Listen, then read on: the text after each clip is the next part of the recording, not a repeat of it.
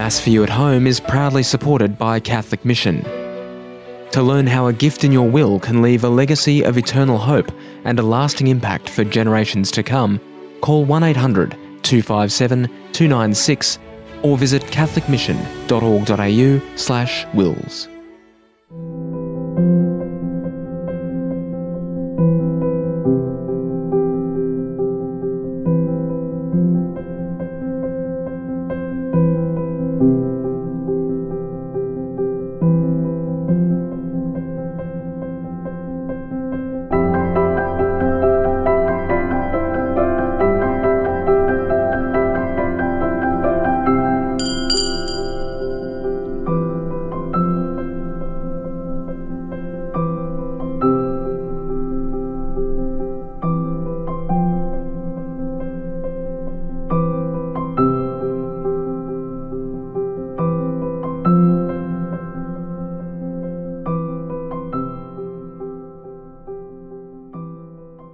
In the name of the Father, and of the Son, and of the Holy Spirit. Amen. The grace of our Lord Jesus Christ, and the love of God, and the communion of the Holy Spirit be with you always. And with your spirit. My dear brothers and sisters, my name is Father Benedict Mackenzie. I'm a priest with the Friars of St. Francis, a little Franciscan community in the Diocese of Parramatta.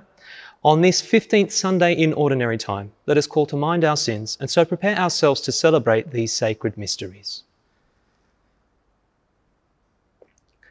Lord Jesus, you are mighty God and Prince of Peace.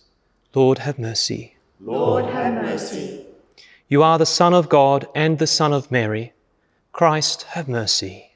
Christ, have mercy. You are the Word made flesh, the splendour of the Father. Lord, have mercy. Lord, have mercy. May Almighty God have mercy on us, forgive us our sins, and bring us to everlasting life. Amen. Glory to God in the highest, and on earth peace to people of good will. We praise you, we bless you, we adore you, we glorify you. We give you thanks for your great glory. Lord God, Heavenly King, O God, Almighty Father, Lord Jesus Christ, only begotten Son, Lord God, Lamb of God, Son of the Father, you take away the sins of the world, have mercy on us. You take away the sins of the world, receive our prayer. You are seated at the right hand of the Father. Have mercy on us. For you alone are the Holy One. You alone are the Lord. You alone are the Most High, Jesus Christ, with the Holy Spirit, in the glory of God the Father. Amen. Let us pray.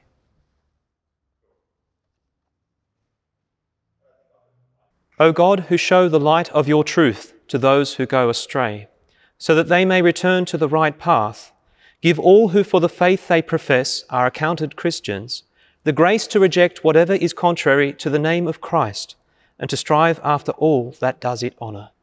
Through our Lord Jesus Christ, your Son, who lives and reigns with you in the unity of the Holy Spirit, God for ever and ever.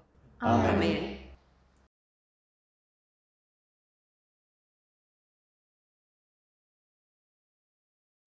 A reading from the prophet Isaiah. Thus says the Lord, as the rain and snow come down from the heavens and do not return without watering the earth, making it yield and giving growth to provide seed for the sower and bread for the eating, so the word that goes from my mouth does not return to me empty, without carrying out my will and succeeding in what it was sent to do. The word of the Lord. Thanks be to God. The seed that falls on good ground will yield a fruitful harvest. You visit the earth, give it water, you fill it with riches.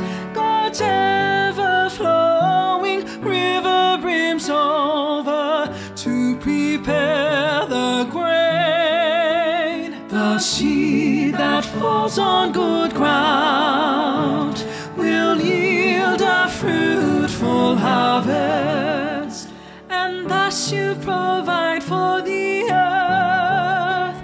You drench it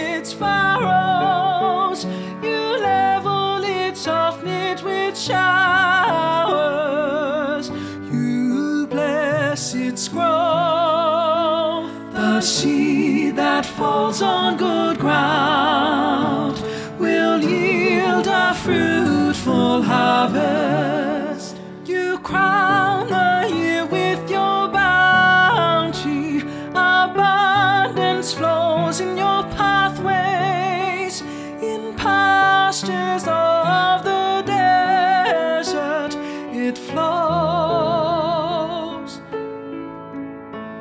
The seed that falls on good ground will yield a fruitful harvest. The hills are girded with joy, the meadows clothed with flocks, the valleys are decked with wheat. They shout for joy as they sing. The seed that falls on good ground will yield a fruitful harvest.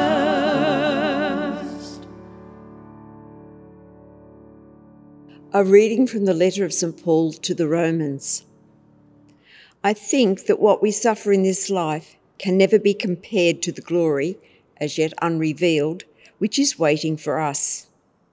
The whole creation is eagerly waiting for God to reveal his sons. It was not for any fault on the part of creation that it was made unable to attain its purpose. It was made so by God. But creation still retains the hope of being freed, like us, from its slavery to decadence, to enjoy the same freedom and glory as the children of God. From the beginning till now, the entire creation, as we know, has been groaning in one great act of giving birth. And not only creation, but all of us who possessed the first fruits of the Spirit, we too groan inwardly as we wait for our bodies to be set free. The word of the Lord. Thanks be to God. Alleluia, alleluia,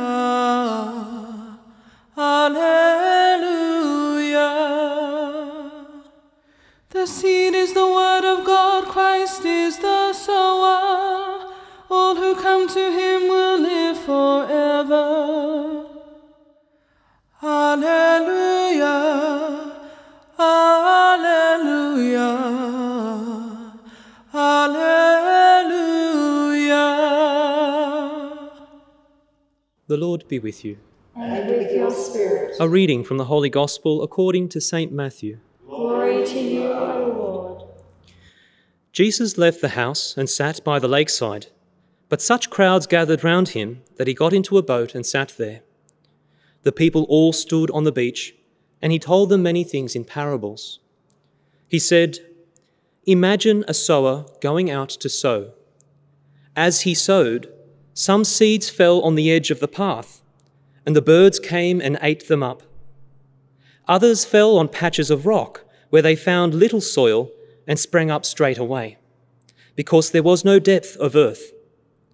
But as soon as the sun came up, they were scorched, and not having any roots, they withered away.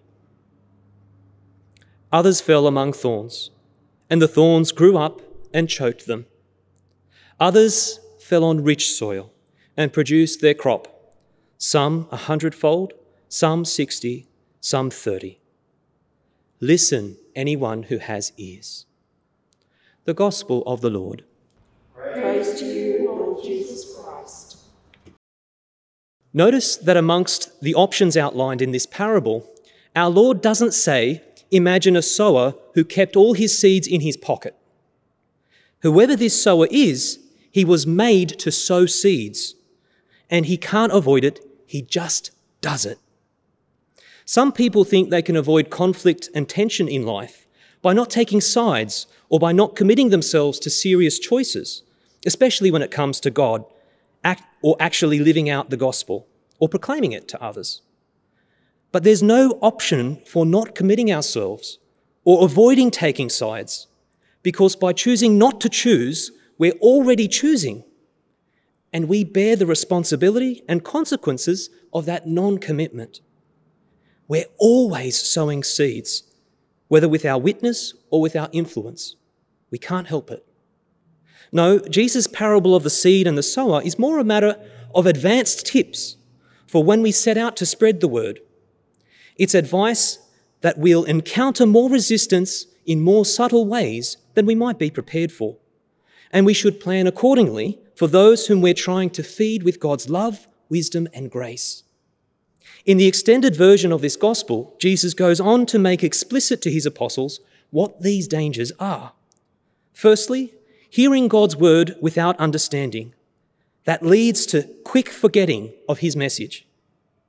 We need, dear friends, to find someone who can explain it properly to ourselves or to the confused loved ones we are trying to strengthen. Secondly, impatient over-enthusiasm with God's word that doesn't allow enough time for the life of grace to settle deeply enough into our heart, to attach, to build substance and hard-won virtue into our lives. No substance means no strength of resistance to very real pressures and persecutions that are guaranteed to test our loyalty to Jesus. As St. Augustine says, we need to grow not only in our doing good, but we need to grow in our ability to endure evil. And so will all our spiritual children to whom we hand on the gospel. Third, mature Christians can still be seduced or intimidated away from following the word of God by our three spiritual enemies: the peer pressure of the fallen world around us, our own inner broken attraction to sin, and the cunning strategies, pressure, and tactics of a spiritual enemy who sees more deeply than humans do and wants us not to do God's will more vehemently than any human does. No, rich soil needs to be cultivated. It needs to be cut deep, to have nutrients patiently mixed in deep as well, even after the seeds have been sown in there. Understanding God speak to us additionally requires grace and prayer. And getting to heaven as a disciple also requires follow-through, living a moral life, loving one's neighbour, and sharing God's message unto 30, 60, even 100-fold of the grace that we ourselves have received. In the name of the Father, Son, and Holy Spirit. Amen.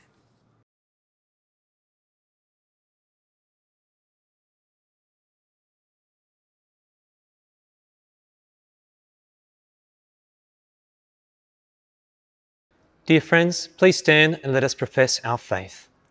I believe in God, the Father Almighty, creator of heaven and earth, and in Jesus Christ, his only Son, our Lord, who was conceived by the Holy Spirit, born of the Virgin Mary, suffered under Pontius Pilate, was crucified, died, and was buried. He descended into hell. On the third day he rose again from the dead. He ascended into heaven and is seated at the right hand of God the Father Almighty. From there he will come to judge the living and the dead. I believe in the Holy Spirit, the Holy Catholic Church, the communion of saints, the forgiveness of sins, the resurrection of the body, and life everlasting. Amen. God's providence is for all. Let us turn to God, leaving no soil untilled, and bring the needs of the world before him. That by its example, the Church will sow the word of God among all peoples. Hear us, we pray. Lord, hear our prayer. That those who work to sow the seeds of justice will be met with acceptance, not resistance. Hear us, we pray. Lord, hear our prayer. That those in our Mass for You at Home community will always be receptive to the gospel and share generously with what we have received from God. Hear us, we pray. Lord, hear our prayer. That those who have died will dwell in the presence of God. Hear us, we pray. Lord, hear our prayer.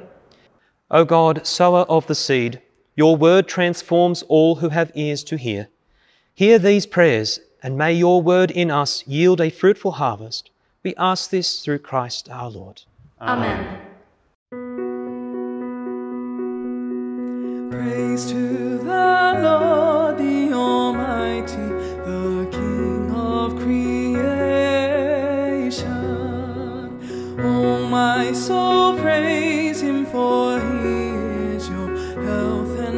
salvation. All you who hear, now to his altar draw near, join in profound adoration.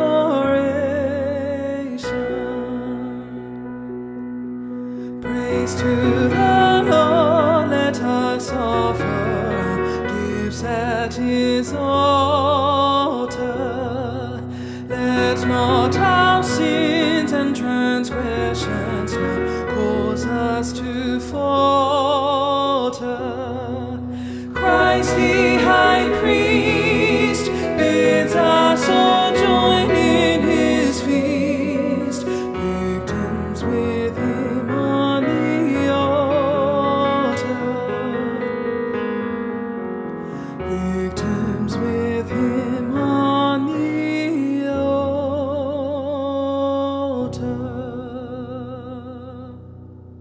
Pray, brethren, that my sacrifice and yours may be acceptable to God, the Almighty Father. May the Lord accept the sacrifice at your hands, for the praise and glory of his name, for our good and all his holy church. Look upon the offerings of the Church, O Lord, as she makes her prayer to you, and grant that, when consumed by those who believe, they may bring ever greater holiness through Christ our Lord. Amen. The Lord be with you. And with your spirit. Lift up your hearts. We lift them up to the Lord. Let us give thanks to the Lord our God. It is right and just. It is truly right and just, our duty and our salvation, always and everywhere, to give you thanks, Lord, Holy Father, Almighty and eternal God. For you so loved the world that in your mercy you sent us the Redeemer to live like us in all things but sin, so that you might love in us what you loved in your Son, by whose obedience we have been restored to those gifts of yours that by sinning we had lost in disobedience. And so, Lord, with all the angels and saints, we too give you thanks, as in exaltation we acclaim. Holy, holy, holy Lord God of hosts, heaven and earth are full of your glory. Hosanna in the highest.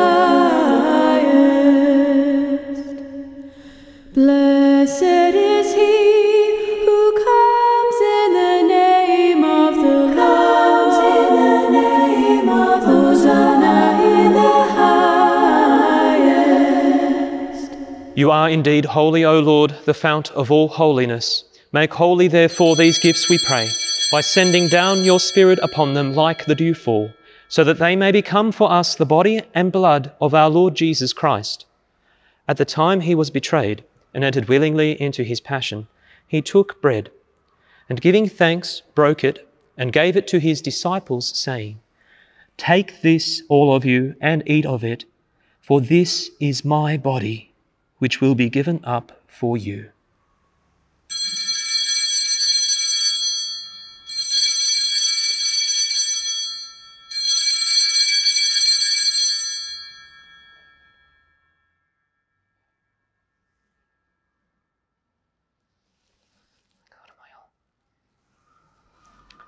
In a similar way, when supper was ended, he took the chalice, and once more giving thanks, he gave it to his disciples, saying, "Take this, all of you, and drink from it, for this is the chalice of my blood, the blood of the new and eternal covenant, which will be poured out for you and for many for the forgiveness of sins. Do this in memory of me."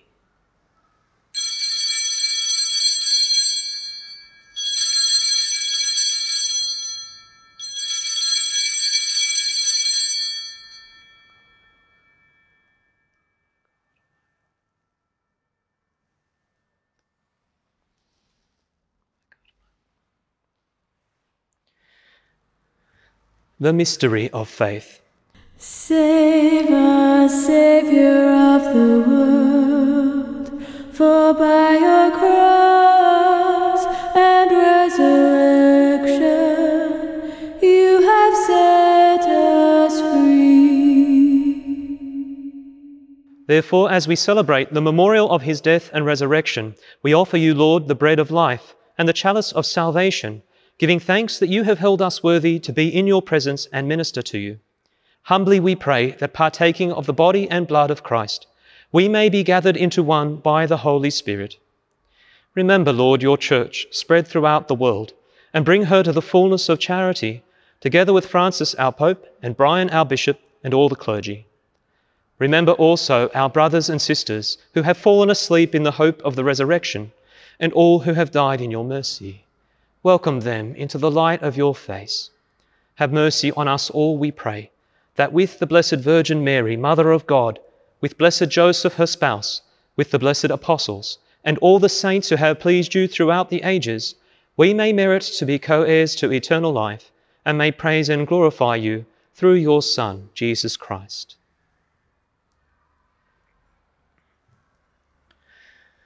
Through him, and with him, and in him, O God, Almighty Father, in the unity of the Holy Spirit, all glory and honour is yours, for ever and ever. Amen. Amen. Amen.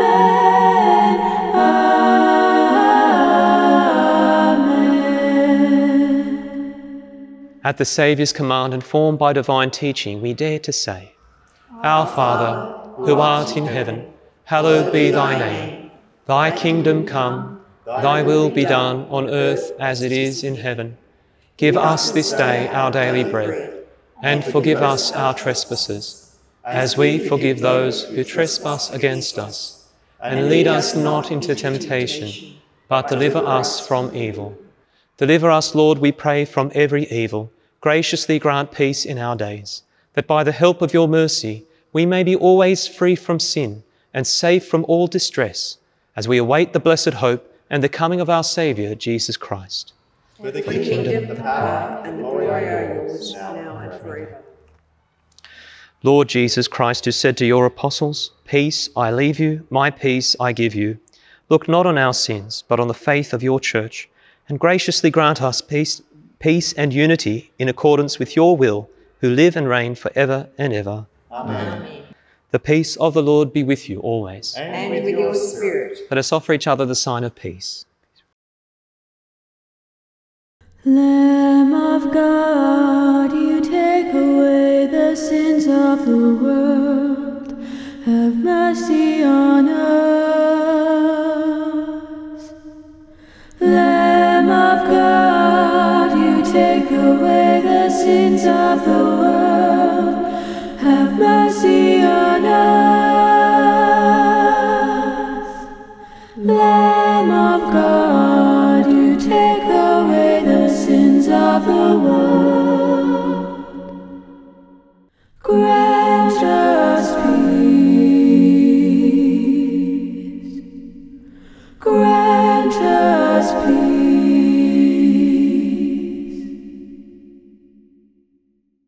Behold the Lamb of God.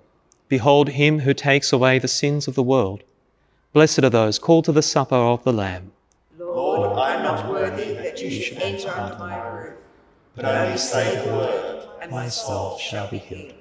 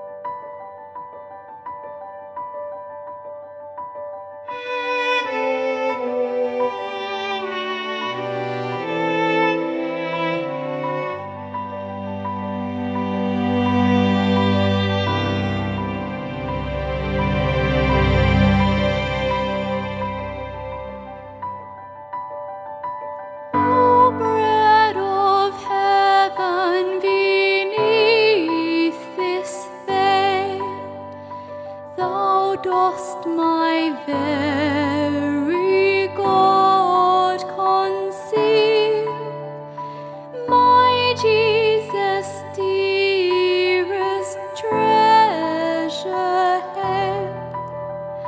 I love thee and adoring thee, each loving soul by thee is fed with thine own self in form of bread. O food of life, thou dost give the pledge of immortality. I live, no tears, not I that live. God gives me life, God lives in me. He feeds my soul, He guides my ways, and every grief with joy repays.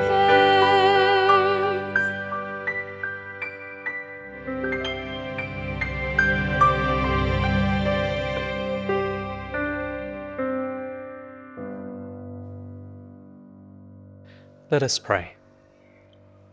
Having consumed these gifts, we pray, O Lord, that by our participation in this mystery, its saving effects upon us may grow through Christ our Lord. Amen. The Lord be with you. And with your spirit. May Almighty God bless you all, the Father, the Son, and the Holy Spirit. Amen. Go in peace, proclaiming the Lord by your life.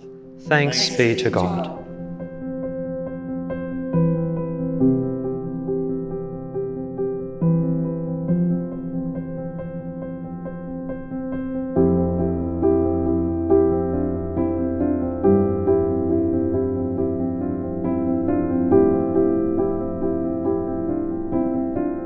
Today's Mass is proudly sponsored by Cath News, your daily Catholic news service. Hi, I'm Father Mark de Batista. I want to thank you for your support. Without your help, we cannot keep this ministry going. If I may be of assistance to any of you, feel free to reach out to me. May God bless you.